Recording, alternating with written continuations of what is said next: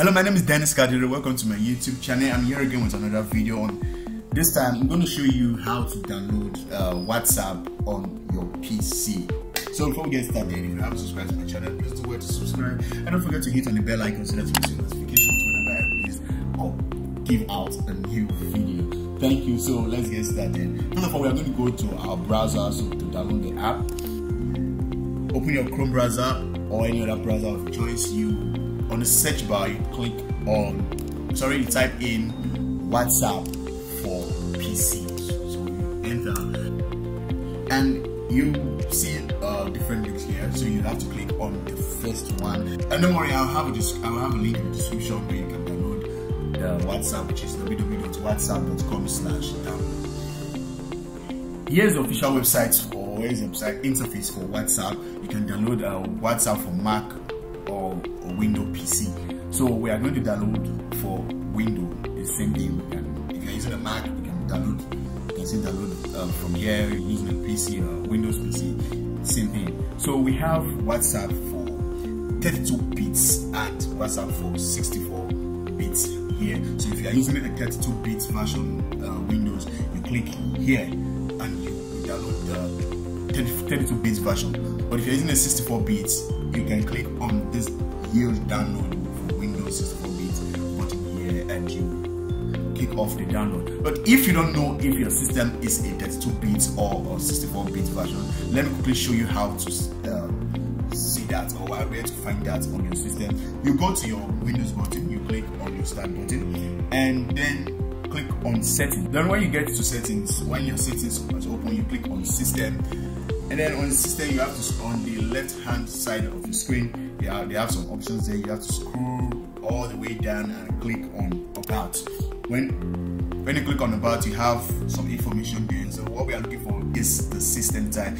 As you can see, my system type is 64-bit operating system. So that's how to check if you don't know how to, or if you don't know if your system is a 64-bit version or a 32-bit version. So now that we know my system is a 64-bit version, so I'm going to click on download, and I've downloaded the 64-bit version on my system. So now the download process has started. It is a 125 megabyte file, so it's going to take a while to download. So when my file is finished downloading, I'm going to show you how to install WhatsApp on your PC. Now that our WhatsApp has finished downloading, now we're going to dive into the installation process. So we're going to click on the file.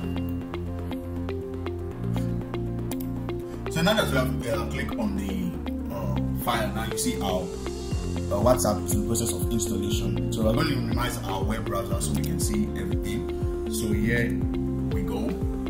So now as our WhatsApp has finished installing, we're going to link our WhatsApp on our phone to the PC. So here is the instruction on how to use WhatsApp on your computer. So first of all, we are going to open our WhatsApp. You open WhatsApp on your phone and then tap on menu or settings, and then select WhatsApp web. Then when you select WhatsApp web is when you have selected your WhatsApp web, QR code scanner, stuff like that will open on your phone. So just point your camera to the system or to the code and it will capture it. So I just did mine. So that is it. I just connected my WhatsApp on my phone to my PC. So that's pretty much it. It's not very difficult. So that's it for this video. And a little tip, if you want to connect your WhatsApp to your PC, make sure that the PC is connected to the same internet that the phone is using.